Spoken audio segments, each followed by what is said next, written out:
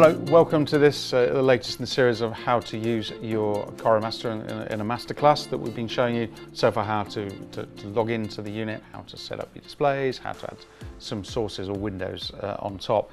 In this video I want to delve down into one of the newest cards in the range, which is the streaming in 4K media playback module.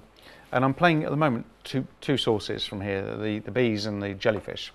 Now if I double click on that card, you notice manage turns up. I can access that in a second location as well. So if we hit the cogwheel and come to module configuration, this shows you where the modules are in the mainframe. And what you can do is hit on these three dots. You can either set up an IP address. I don't need to do that right now because I'm not attached to any streaming devices. We will be doing that in a future video. But I can also manage the two media players built in. So you can do it from there. I prefer to do it from the front level, but you have the choice. So if we come in and select manage, first of all, you can see that I'm playing the honeybees clip here at the bottom. This is my play queue. Above I have my playlist editor, and above this I have a media browser. At the moment I'm pointing at my USB drive that I've got in the back of the unit. I can also work from an internal drive as well. To copy media to the internal drive, you just click on the three dots and go copy to internal drive. And that's where the media would turn up here. Here's my IP streams. And at the bottom, I have a playlist library. This is empty in a minute. We will create a playlist a little bit later. So what I want to do is go back to my USB storage, and I want to add some additional media to this. So I'm going to stop this clip playing just for a second. And I'll show you in a way in a moment we can do this without stopping the media. You can see that the media stopped. We're on loop mode. We've set the output resolution of this module, this channel of the module, to 1920 1080p 60. Now this module can output one 4K piece of media and one 1080p. Now the problem you can have if you don't unify this the resolutions is you have to keep on changing your scaling. So we have a drop down box to select that from our bunch of resolutions. We have play commands, we have a loop command at the end. Down here, this is the play on startup mode, always tick that, and we can click on the three dots, and this is where we save this as a playlist or clear the queue altogether. So if we want to empty and start again.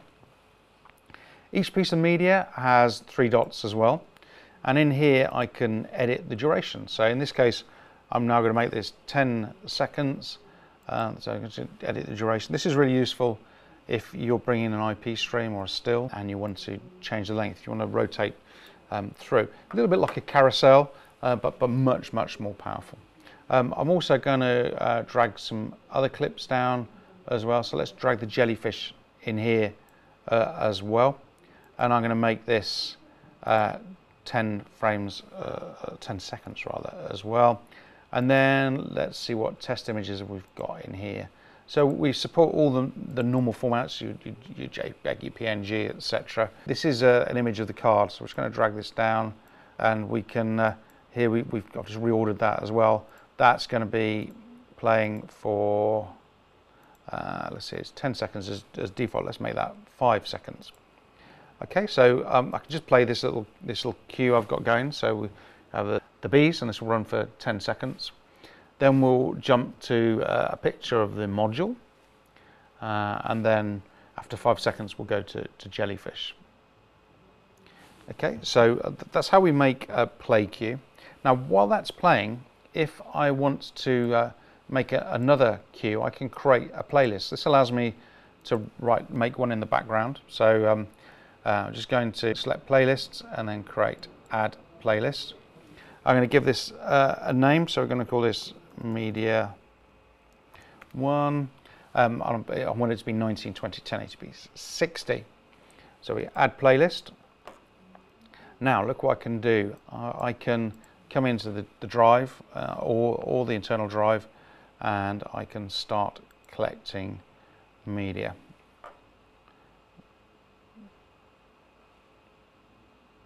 Okay, so we're going to have the honeybees, We're going to have the jellyfish as well.